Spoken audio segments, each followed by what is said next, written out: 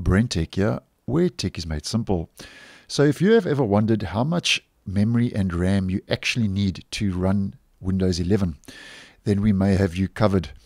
Now, as many of you may know, Microsoft has some steep system requirements for Windows 11, where when it comes to the actual memory and RAM installed on your device, you need a minimum of 4 gigabytes according to Microsoft.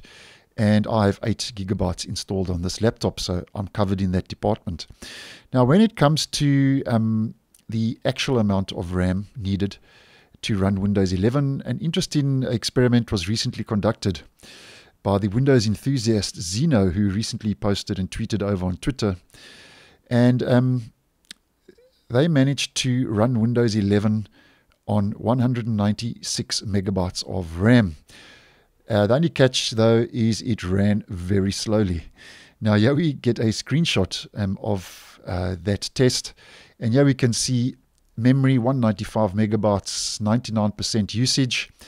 And according to Zeno over on Twitter, although they managed to run the operating system on that little memory, it took 30 minutes of blue screens of death and a further 15 minutes to open Task Manager.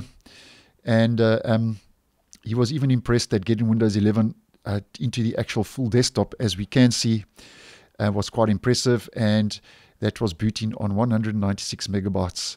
So although the operating system went through all its kind of panic attacks and blue screens of death and 15 minutes to open the Task Manager, it did manage to more or less run on 196, 195 megabytes of RAM. So I thought that was interesting and just wanted to share that for you quickly. If you ever did wonder and were ever interested in how much little memory you can actually get away with while trying to run Windows 11, albeit very slowly.